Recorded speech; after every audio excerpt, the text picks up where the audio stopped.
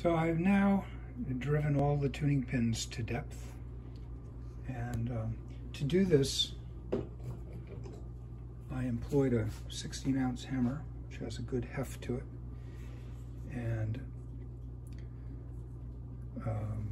a tool designed for such, with a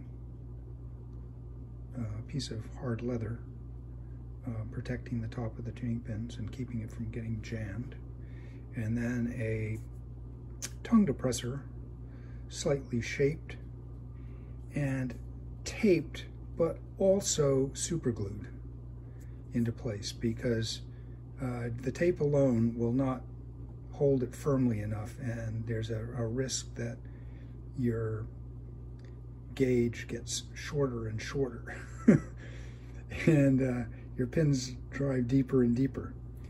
So anyway, I'm now dealing with beckets and coils. I've gone through and, with the aid of a screwdriver and a lighter weight hammer, tapped down the backs of coils that were covering the rear exit of the becket hole.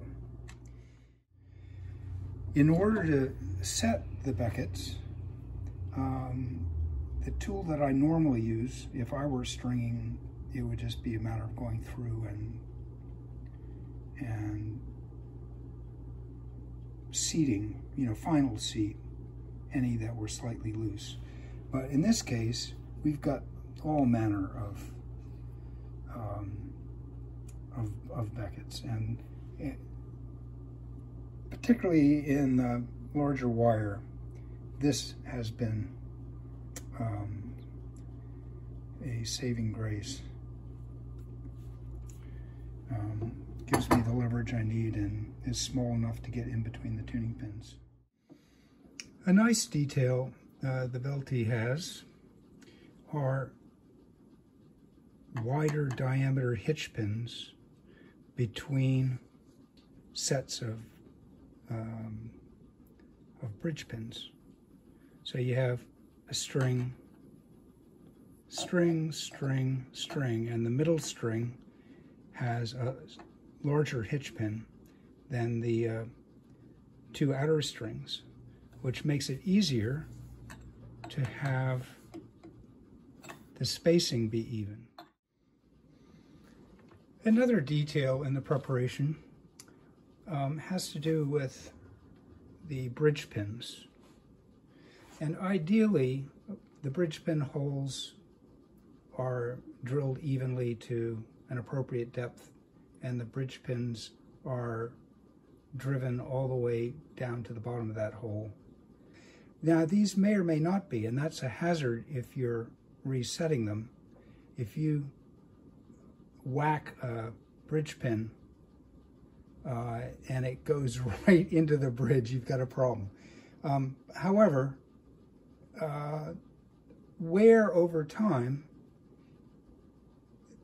from the string bearing against the side of the pin, if the string is in that wear mark and it's worked its way up, it's elevated from the bridge, seating the bridge pin will also seat the string.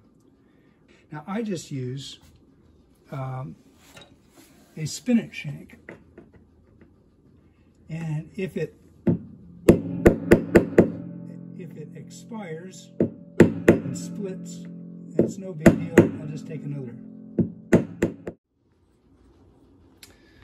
Okay, I fashioned a maple drift, cut a little piece of bridge stock off and softened the edges of it, rounded it out a bit. It has an advantage to being on the wide side, and that is that if you are spanning two bridge pins at a time, you're less likely to go too far. Now I found actually that these bridge pins were bottomed out originally, and they are significantly worked up. So here are three, well, from here over, I've already seated them. And you can hear when they come to the bottom.